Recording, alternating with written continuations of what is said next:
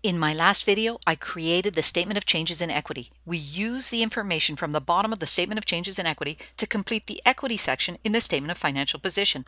We're now going to produce the statement of financial position in good form. Note that the statement of financial position is pretty long, so I'm never going to be able to show you the statement of financial position in just one screen. All right, we're going to start, of course, with the name of the company, then the name of the statement, and finally the date. This is the only statement where the date is never, ever, ever year ended. Instead, you use the word as at and then the date, at and then the date, or just the date. I'm going to use as at. We know the accounting equation says assets equals liability plus equity. Assets come first in the basic accounting equation, so they come first on the statement of financial position. Assets are divided into subcategories. We're going to use those subcategories when we create the financial statements. Current assets. If you look at your listing, you already know which accounts are current assets, but current assets cannot be in random order. They have to go in order of liquidity, meaning list the items that will be converted into cash fastest, and then list the items that will be used or consumed. So the first thing we list is cash. 14,430. I'm then going to list trading investments because trading investments can be converted into cash very quickly. 18,305. Finally, accounts receivable, which will be converted into cash. 28,586. Finally, inventory, because inventory will be sold and converted into cash.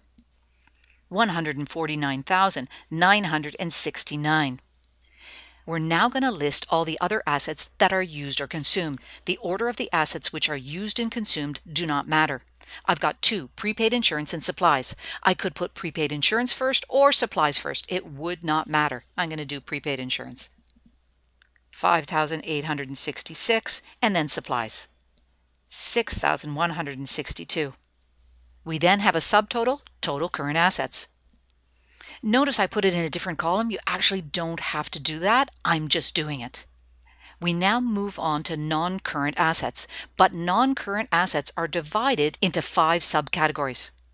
The first subcategory is long-term investments, but we don't have any long-term investments, so we can ignore that and set it aside. Following long-term investments is property, plant, and equipment, and we definitely have some of those. I put the heading property, plant, and equipment. I then start with the property, plant, and equipment that will last the longest and is not depreciated, which is land. 160,865. I then move on to building. There is 2 ways that I could show buildings. I'm going to show you the first way. 319,710. I then deduct the accumulated depreciation from the building, which would be negative 151,874. Because accumulated depreciation shows the amount of the building that I have already used or consumed in the past. The difference between these 2 numbers is called the carrying value, and the carrying value in this case is 167,836. Let's do equipment. Equipment was 135,524. The accumulated depreciation that related to this equipment was negative 54,228. The carrying value of the equipment was 81,296. This is one of the ways that you could show the building and equipment. So notice when we look at the listing of property, plant, and equipment, it starts with the items that will last the longest, generate revenue for the longest period of time, which is land. Buildings would be next. You could use a building for, 40, 100 years. Equipment is unlikely to last as long, so it's listed next. So that's one important thing, the order of property, plant, and equipment. This is one way that I could show property, plant, and equipment, but I could also do something different.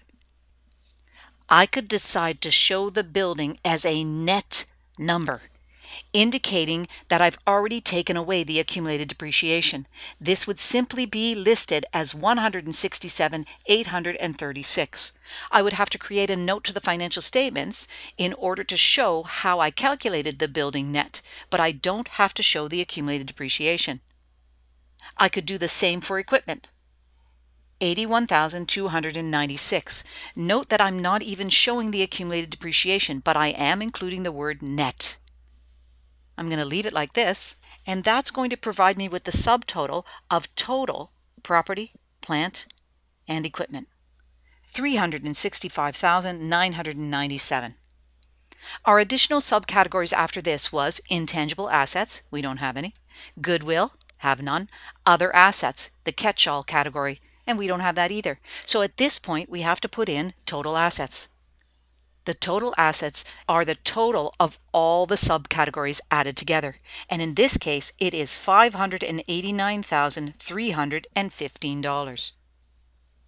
So we've just completed the asset side of the statement of financial position.